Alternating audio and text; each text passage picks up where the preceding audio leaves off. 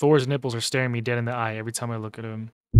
Alright, 𝗧𝗵𝗱𝗆. Our newest fusion, Thor, was added to the game recently and has a couple of quirks that you should know about. At the moment, his passive stacks with blessings and with masteries when he fights bosses. Blessings like Phantom Touch, I'm assuming something like Soul Reap, and then masteries like 𝗏𝗚master and Giant Slayer. It is a bug, they're admitting it, and they're going to fix it. Then it also says his passive doesn't reset between enemy waves. It is not a bug, he's just that good. So, meaning every time he goes through, like if you're going to Dragon, his passive is going to still stack. Every time he wave clears 1 and wave clears 2, leading up to the boss. I like how they put, he's just that good. So, with this specific thing right here, his passive stacking with blessings and masteries getting fixed, people are, well, at least this person is saying Thor is already nerfed. Bootleg 𝗥𝗶𝗱𝗆. Thor is already nerfed. And then he says 𝗏𝗚master and Phantom Touch won't stack his passive anymore. GG about 25 to 30% of his damage. Now, I don't know if it's just me being an endgamer, but we don't use 𝗏𝗚master or Giant Slayer. We use 𝗵𝗵𝗱𝗆. And the reason being is because 𝗏𝗚master and Giant Slayer both have caps to how much damage, how much bonus damage can occur. But 𝗵𝗵𝗱𝗆 doesn't. So most endgamers, we use 𝗵𝗵𝗱𝗆. So this wasn't going to be a problem to begin with. Phantom Touch is kind of just a small bonus, so I don't know. I mean, I guess you could argue like, oh, it's counting towards his passive, so there's more damage there, but I don't know, it's still not a big deal. I haven't seen any Thor videos, by the way. I don't really watch other content creators. I am assuming, based on the thumbnails and the titles, that he's insane. Now, I'm going to read what some other people say. Oh, let me back up and show you guys what I mean. Actually, hold on, let me... Alright, so what do I mean by nukers? We don't put them in Giant Slayer or War Mastery. Oh, I just remembered I have to get masteries for 𝗏𝗏𝗏𝗏. That's forgot about that. For an example, Tormin. A nuke Tormin.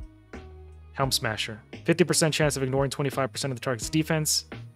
For skills that ignore defense, this is another 25% of ignore defense, right? Rhodos, same thing, 𝗵𝗵𝗱𝗆. Sun Wukong, 𝗵𝗵𝗱𝗆. Taurus, 𝗵𝗵𝗱𝗆. Rathalos, 𝗵𝗵𝗱𝗆.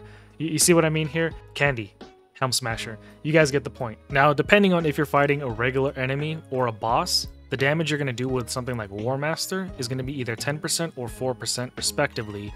Giant Slayer, kind of the same thing, 7.5% or 3% of the target's max HP. So there is a cap. It's either 3% or 7.5%, same thing with 𝗏𝗚master, but 𝗵𝗵𝗱𝗆 does not have a cap. So it could just keep soaring higher and higher into the millions. And that's why we prefer to use 𝗵𝗵𝗱𝗆. Let's see what people are saying. It was stated that it was a bug and not intended from the start. His passive doesn't do a ton of damage, so 𝗵𝗵𝗱𝗆 is better anyway. Okay, so I didn't know that, because I didn't watch any videos. Like, I have this pulled up, but I haven't watched it. And the reason I have this pulled up is because I wanted to, one, show you that I commented on his video saying that I want ice cream, and someone told me, no, I don't get ice cream, I just get a burrito. And I wanted to also look at other people's comments. We see Modern Thinker here. He's in a lot of content creators' videos. I see him comment on my videos quite often as well. I've also seen him on Reddit. Bug fixes are not nerfs. I wish Plarium would take this stance with the Trunda busted mallet. I don't have Trunda. Can you enlighten me on how she's bugged? I've heard she's the best damage dealer, but haven't gone too deeply to find out why.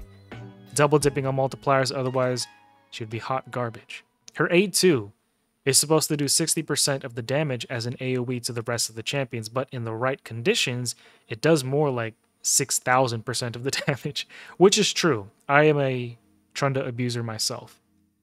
My understanding is that it takes 60% that has already been multiplied or impacted by attack crit damage and ignore defense, decapitated head bonus, decreased defense, weakened hex, etc.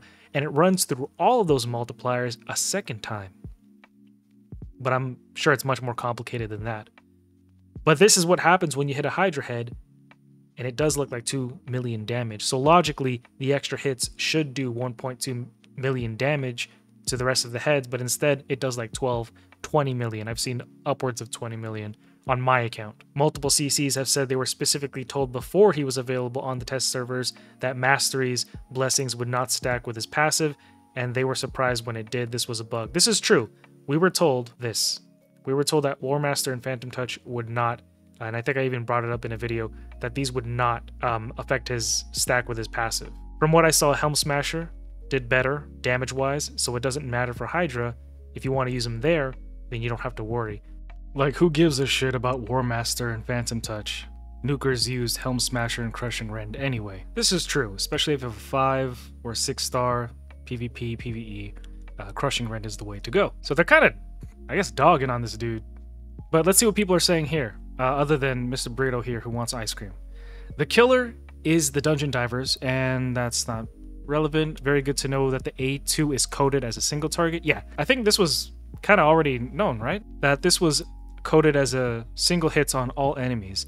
Well, I guess this part was confusing because I talked about this a few times in multiple videos where the wording is kind of weird, but I did verify it and I showed you guys, but obviously not everybody watches me. After hitting the first enemy, he's going to hit every other enemy in a random order, kind of like how 𝗵𝗱𝗆 works, where he hits one enemy and anybody who's got a leech, he hits them next. It doesn't count as an AoE, it counts as single target, and this is to mitigate or work around anything that affects AoE. So like if you're going up against somebody like Duchess, who has a 15% damage mitigation or damage reduction, same thing, against AoE moves, or the Hydra heads or some of them who do that same thing, right?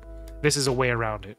Wouldn't be surprised if the next champion chase points will be doubled since the first one was only 1500. That's true, they could do that. I saw people saying that the champion chase was really easy, the first one, but we'll see how they continue this. Ymir's head on Thor's back. This is a good question here.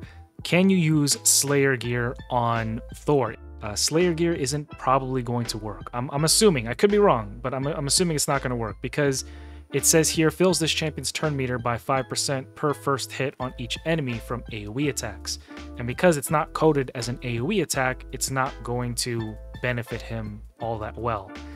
Same thing for this move, for his 6 pieces and for 9 piece. So I don't think Slayer gear would be the best on him because his A2 is not coded as AoE move. Pulled 2 Sacreds for the fusion, got Thor on the second one. I'll keep going for the fusion to get an extra copy. If 2 nuts are broken, imagine 2 Thors. That's good. Might be cool. Oh yeah, this is what I talked about. Wait, what did he say? He said it's not going to work. Yeah, okay, good. I don't see counterattack being useful for Thor's A1 in the turn meter reduction department like you mentioned. The champion that just hit him took their turn, meaning their turn meter is at 0. I know champions can go above 100% turn meter, but unless I'm mistaken, you can't reduce turn meters below 0%. Thor's nipples are staring me dead in the eye every time I look at him. And then just touching on Thor's nipple, what do you call it? These champion chase tournament points. Yeah, this is pretty low. Why do you guys think they put it so low? But let's see what people are saying here. I was kind of skimming through this, but we'll see. Thor Champion Chase, only 1,550 points for fragments. Yes, it's normally more. Quick, get the fragments before they realize an intern at Plarium's about to get fired. Half of what I thought, great move from them, honestly. It's probably a mistake, don't get used to it. It's really low, nice surprise. Last 2 hybrid fusions, frags on Champ Chase were on 3k and 3.65k. But the difference is that this time Champion Chase is before Summon Rush, so you can't fuse the epics and get points for the Champ Chase. I talked about it in my last video, or the one before that. This is still a nice surprise. I was expecting around 2.250 points. You can only fuse 1 epic during this chase. It's probably lower because we can't fuse more than 1 epic. If it were this low as the second summoning event, we would barely need shards to complete fusions. Sorry for the new question, but what do you mean we can't fuse more than 1 epic? That just means there aren't enough events within the time to complete to get the fragments you need for Champ Chase to fuse them during Champ Chase and get points. It's 350 points because she's a void. Save the fusion for me. Is this normally this low?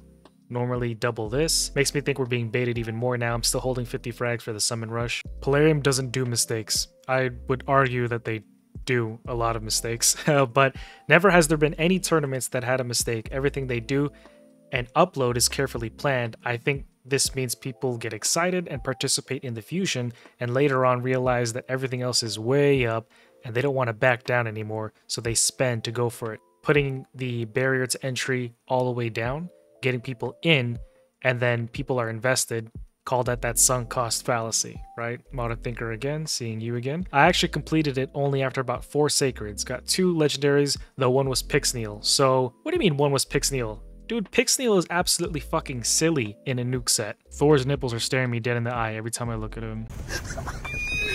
Never have a problem with a girl if she's trying to make my heart kinda start.